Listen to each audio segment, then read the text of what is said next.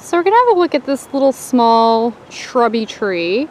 You can see this one has a couple stems out at the base, and then there's another little baby one beside it here.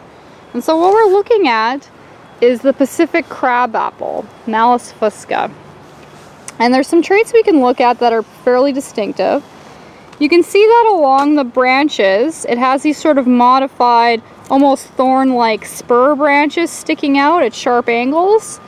And these are fairly sharp, like if you poked into it you could hurt yourself. So, but they're not as sharp as like I don't know, a blackberry prickle. But we have these kind of modified spur pointed branches that can be distinctive. Not always present on younger trees, so sometimes you have to look a little bit closely for that.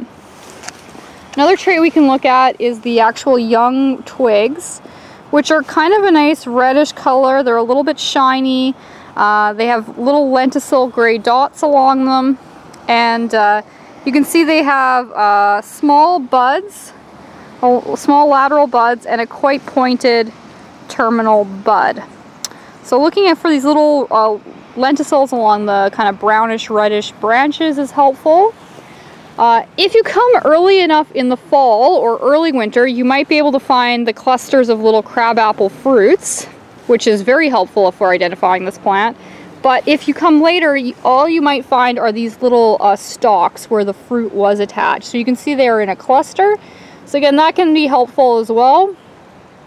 If you're really lucky, you might find some leaves on the ground, but I spent a fair bit of time looking and I couldn't find a single leaf. So in the winter, the leaves might not be very durable. They might break down really quickly.